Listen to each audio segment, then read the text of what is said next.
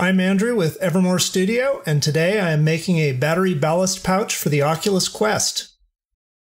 One of the issues a lot of people have had with the Quest, and something that struck me immediately, is that it is a bit front-heavy. If you are using your VR headset for very active games, especially exercise games, it can slip forward during play and really mess you up. There are a number of commercial solutions for this now, but I figured I could make something that would work pretty easily. By using a rechargeable battery pack for the ballast, I also have a source of extended power to keep playing longer than the internal battery will support.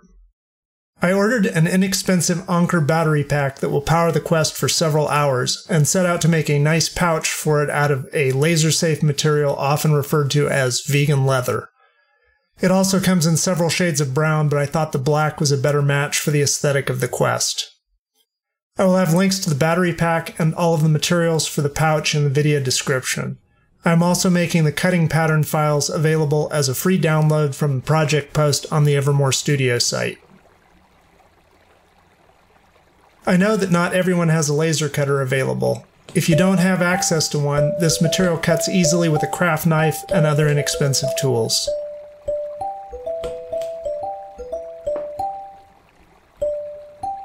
After taking measurements of the battery and making a draft of the pattern in Inkscape, I cut a prototype out of plain printer paper. I taped it up, confirmed the battery fit, and that everything lined up.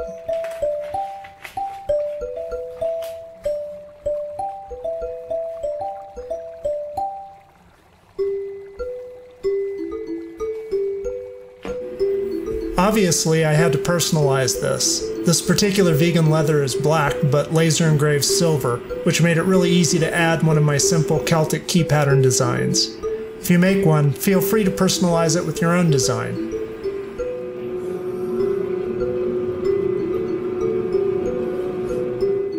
Stitching up the sides was the most time-consuming part of this. It took about half an hour to do both sides. I will speed that up and add some jumps here to spare you the tedium.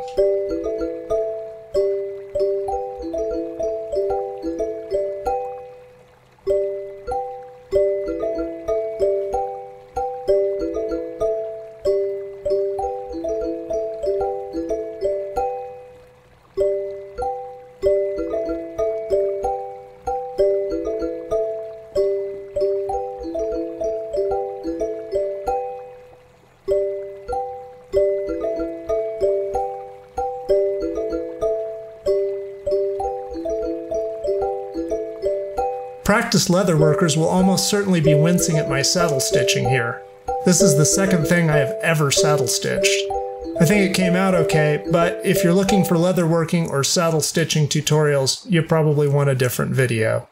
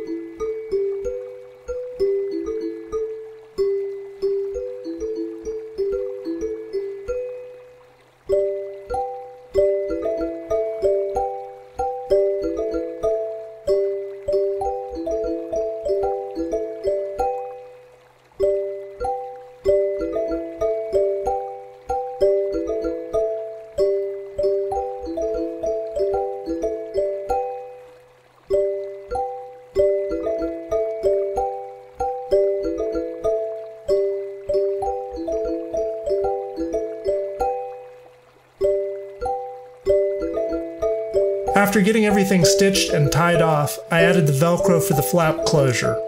Since there is an opening in the pouch for the cable that both charges the battery and sends power out to the headset, this probably will not be opened and closed a lot. So I'm hoping that the adhesive backing on the Velcro will be enough to keep it attached and let me avoid having to mar the flap with stitching. After several weeks, it's still holding up great. I used a piece of green masking tape to mark where I wanted the flap to close. That let me line up the Velcro to get it in the right place on the first try. The adhesive on these sorts of things tends to activate on first contact, and the bond weakens considerably if you have to reposition.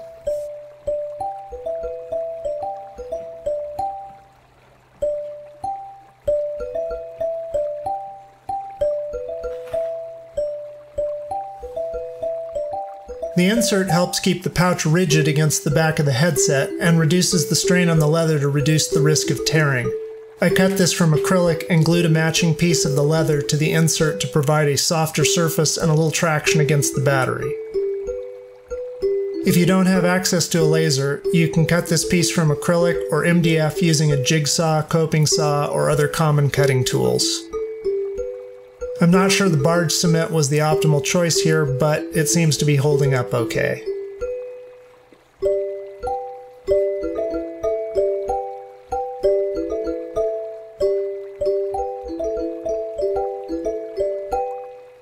The loop for attaching the pouch to the back of the Quest is just another piece of the same Velcro with the adhesive sides of the complementary pieces pushed together. I installed it with the fuzzy side out so that the stiffer side would not be against the back of my head.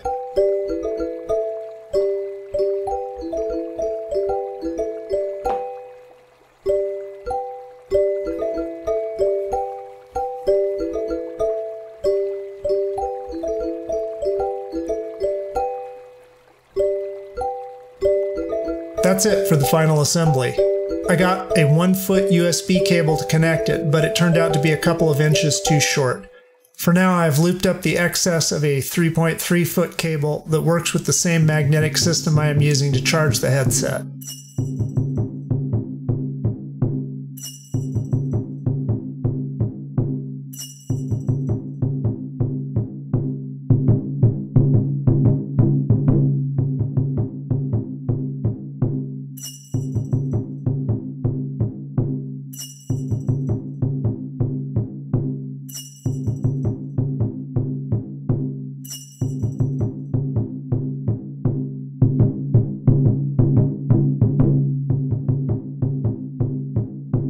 You can download the pattern to make your own battery pouch from the Evermore Studio site. Follow the link in the description below.